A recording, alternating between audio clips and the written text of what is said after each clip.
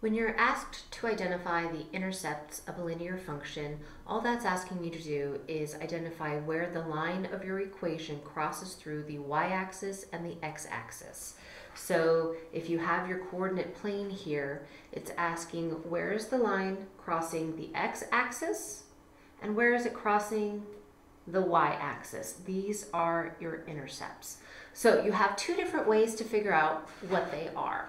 One is using the algebraic method, and we know that in intercepts, the only way we can get a line to cross through our axis is if one of our ordered pair values is a 0. I have my coordinate plane here. The only way I can hit the x-axis is if I don't have a rise or I don't have a rise in up or down, okay? So that means my y value is 0. X-intercept always has one known value, and that is the y in the ordered pair. Then, if we're trying to find the y-intercept, the only way our line can land on the y-axis is if we don't have a run, either positive or negative. It has to be on the line. So that means our x value is 0. These are always known concrete values. And whenever you're asked to identify the intercepts, you have to make sure that you're writing it as an ordered pair. If you only write the x value for the x-intercept, that's only half of the answer. If you only write the y value for the y-intercept, that's only half of the answer. It has to be an ordered pair.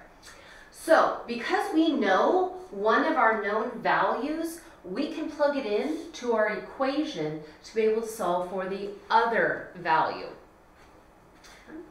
So, if I'm trying to find the x-intercept in this line, I know that my y is worth 0.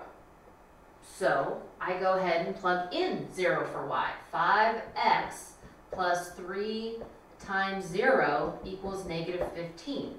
Basically, the y is no longer a factor now, and I'm left with 5x equals negative 15.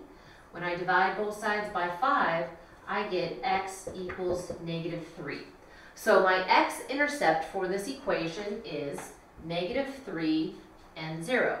Now I apply the same strategy, but now I'm trying to solve for y. That means this time my x is going to be a 0. So I go 5 times 0 plus 3y equals negative 15. Now the x is no longer a factor in our equation, and I have 3y equals negative 15. I divide both sides by 3. That leaves me with y equals negative 5. So my y-intercept is 0 and negative 5. I could then go and plot these points. So I have negative 3 and 0, negative 3 and 0, 0 and negative 5. I plot those 2 points, and then I can connect the lines and create the equation of my line.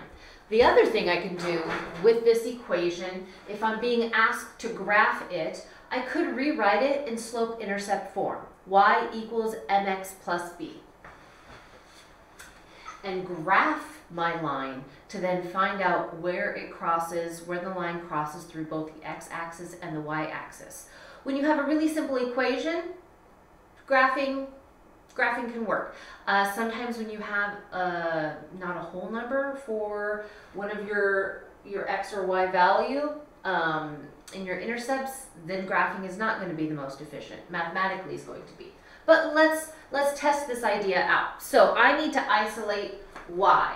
The term sharing the left with the y term is the 5x. So I need to take 5x away from both sides. That leaves me with 3y equals negative 5x minus 15. And then I divide everything by 3. Y equals, I can't reduce 5 and 3, so I have negative 5 thirds x. and negative 15 divided by 3 is negative 5. So this equation is now saying my y-intercept, because it's in y equals mx plus b format, is my y-intercept is negative 5 and my slope is negative 5/3. That means if I start here, I can either go down 5 and forward 3, or up 5 and back 3. I know because my slope is negative, my line needed to go down.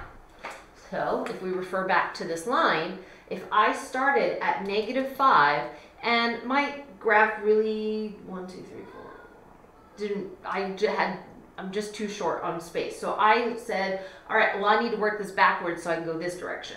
So I went up 5, 1, 2, 3, 4, 5, and then back 3. 1, 2, 3, up 5, back 3, plotted my points, and drew my line. So I could still find that my x-axis was at negative 3 and 0.